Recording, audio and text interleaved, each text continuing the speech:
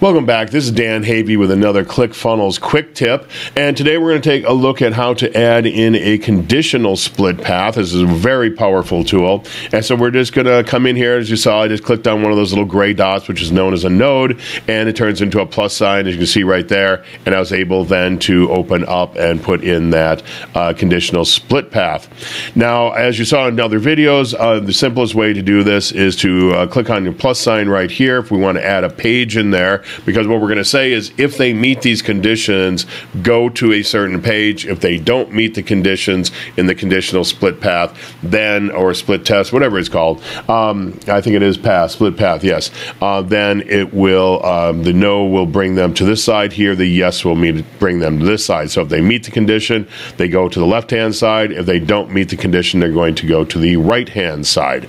Now, what we can also do in order to get a page in here is on any page, you can come in here and you can see here it's got, as I hover over it, it's got 6 dots over there to the left-hand side. And so let's just grab a hold of this and let's pull it down, and we should be able to just come down here. You see now it turns blue. And you also saw as I started to pull on it, it didn't want to move right away. It took until I got like way down here before it really showed like it was moving. So just be aware of that.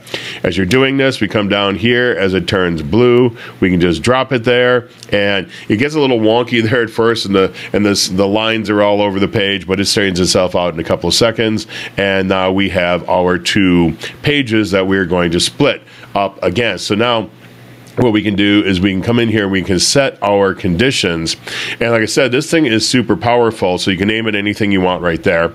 And then you can come in and you can just say, let's come down here, let's find somewhere. Okay, so owns a product. So you can say, okay, do they own a certain product that I already sold to them? And you say, yes. Okay, so we're going to go here. They own that product already. Okay, well, that's great. So the owns a product is this, whatever this order bump here. But what you can also do is, okay, so it's is not, is one of, is not of. So let's say is one of.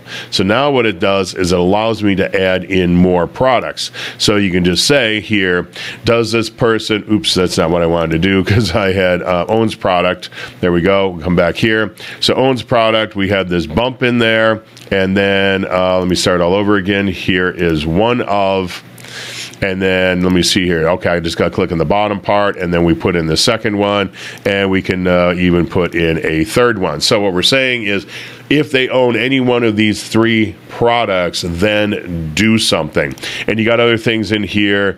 Let me see here. Unsubscribe. That probably won't be one where it's got a drop down. Purchase a product variant. So we got different variants in here. And again, this will change out over here depending on what it is. I saw some, but that only had 2 options. This one has 4 options.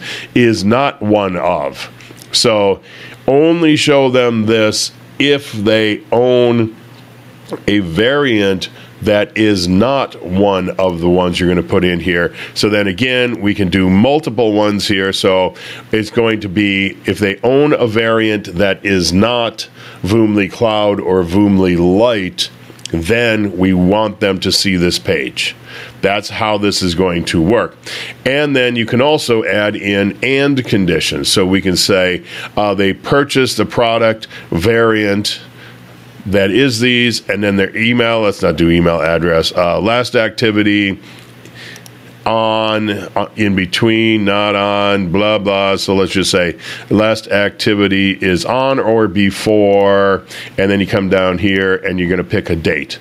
So if they haven't accessed your stuff in 30 days, then show them this certain page if they already own those 2 variants, or in this case here, if they don't own those 2 variants.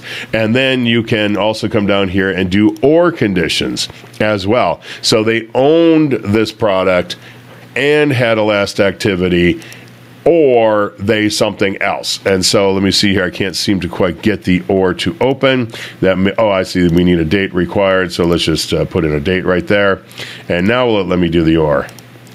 Yeah, now let me do the or, and then we can put in an or condition here as well. So like I said, very, very powerful. You can sort on all kinds of different stuff. Let me just open this back up here. We got a whole list of things we can sort on in here, and then also Then you can put in multiple products, multiple anything else, last activity. I mean, it's so cool. You can just break this out in probably thousands and thousands of different ways on how you can decide whether somebody meets the criteria or not, and whether they should go to the right as a yes or a no on the left-hand side. So that is it. If you got any questions, just let me know.